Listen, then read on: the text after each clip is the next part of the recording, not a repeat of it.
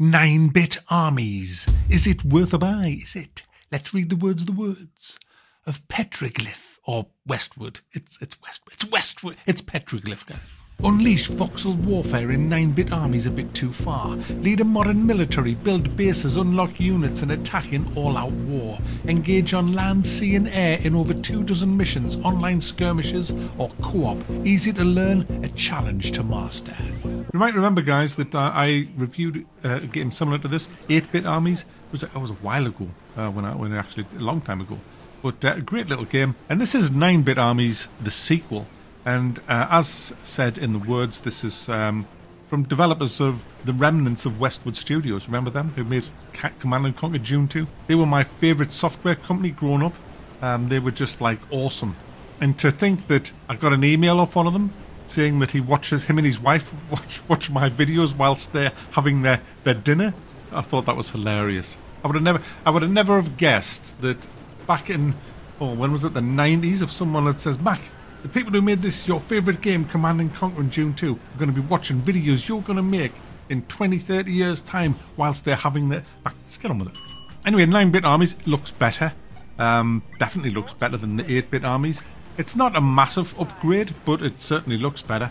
It definitely plays better, and it is more fun. It is a definite good sequel to the original. It has pretty much everything that you would want from an RTS, in the sense of it's got a campaign, it's got skirmish, it's got online, and it's got co-op. I mean, what more do you want? It has a really good set of options considering the price of the game. You can twiddle and tweak a lot of the graphical settings to get it to run right on your rig. It has some good music, decent audio settings, but most importantly, it has the control sets that you would expect to have, all the kind of controls you want in an RTS. And this is where a lot of games who do RTS fail miserably. They do not put the quick shortcut keys in, and they certainly don't put the depth of them in that this game has. But obviously these are kind of veterans at RTS production, so you would expect that. And for £16, I think that's what it is, £16, that's a steal. That's an absolute steal. And for that price, guys, you get a good sprinkling of units, a lot of diverse units. You've got your machine gunning and rocket launching guys. You would expect the infantry kind of guys.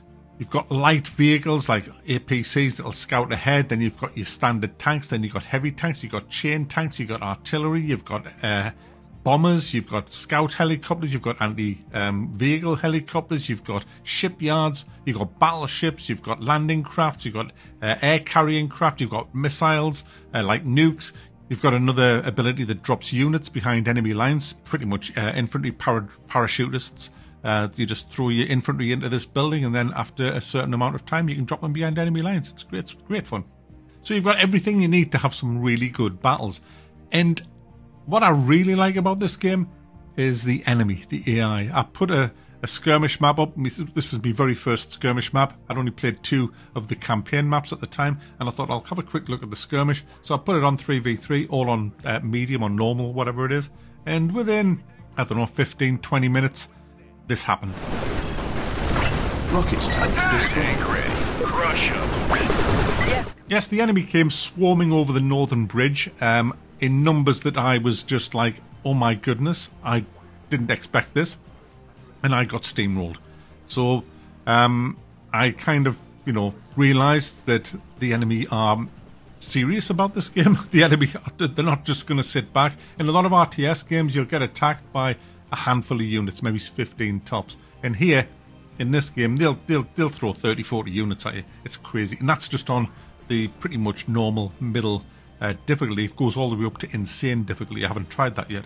But it's crazy.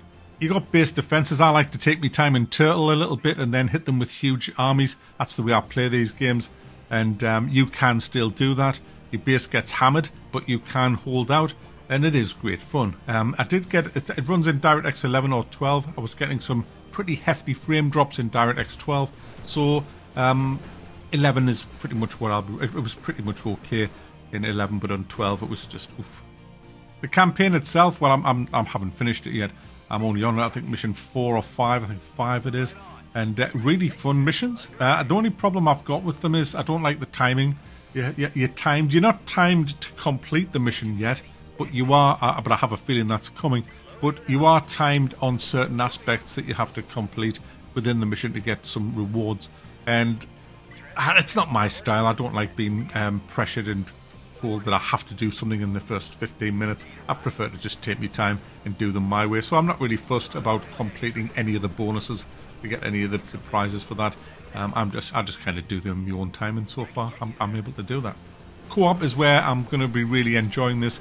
Co-op against AIs, I always love that mode, and this has that mode, and honestly it has some really fun maps. More maps are required. Of course, you can never have enough maps for these, but this game also has Steam Workshop. I already downloaded a mod which allows me to slow the game down, because in certain circumstances when you're playing 3v3, you might want to just keep the game running but just slow it down so you can see the battlefield, see what's going on, see if you need to divert units anywhere and things like that. I'm surprised the game didn't have that as a standalone, but it just doesn't. But there's a mod that actually gives that, so that's great. So there you go, guys. 9-bit Army a bit too far is definitely worth a buy. Obviously can't wait till there's more maps coming in. I can't wait to play it co-op. I got some very good Red Alert vibes. It plays pretty much like Red Alert. Really good fun. Definitely worth it. It's 16 quid.